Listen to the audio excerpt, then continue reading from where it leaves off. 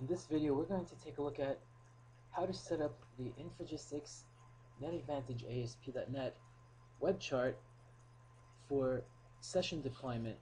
In the session deployment scenario, when going with that option, you have the ability to let the chart get saved into the actual session, and then the chart image is streamed from the session. To do this, the first thing we need to do is add a web form to the page that is going to be designated for this proxy or for this session streaming. So let's add a new web form.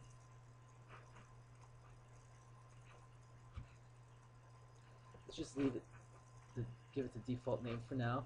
And on this, we need to just put one component. It's called the SecureImagePipe. And that's all we need to do. Then one thing that we have to, for this part, that's all we have to do. The next thing we need to do is configure the chart to use this. So we click on the chart and we locate the deployment scenario property.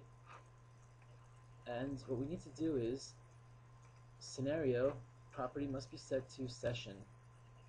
Then the next property we need to set is the image pipe page name.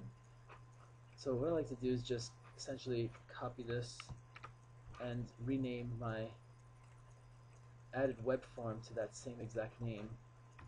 You call your image pipe page name whatever you want. You could also refer multiple charts across your entire application to this single page. So the image pipe page itself just contains the component that is used by the chart, and then also the component contains logic and all that stuff, security, logic, and everything, so that at the end when the page is rendered, the image comes from session variable essentially, which you really can't just discover that on your own and try to steal images from other people's charts while they're viewing their charts. It's like a randomly generated image as well as placed in the session, which cannot be accessed by other people. So let's save this application and run it. And here's the chart. If I right click on this and go to properties,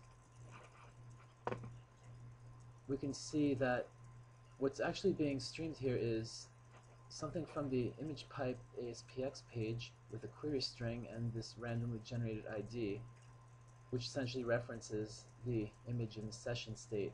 So someone else can't do this. So if I were to copy this and fire up another browser window, you get the access denied error, just to show you that it's only within the current user session.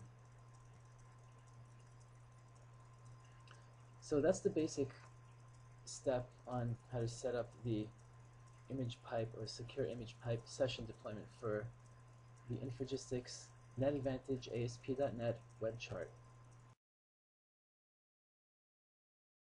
Infragistics. On the web at infragistics.com.